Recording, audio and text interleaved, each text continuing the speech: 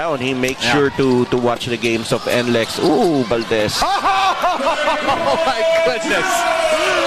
Rebounds. Jones. Sends it over to Fajardo. What a find. Soyud shakes free of the defense. Great pass from Jason Perkins. Valdez missing down low. And it's going to be a foul. And Ricci and Valdez getting into it. Oh.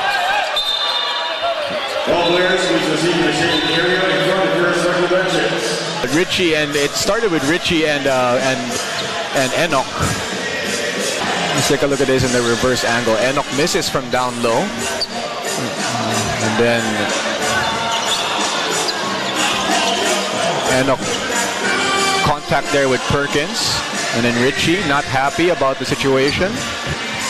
Oh. Technical foul on number 25, Ricci, Rivero. Technical foul on number 7.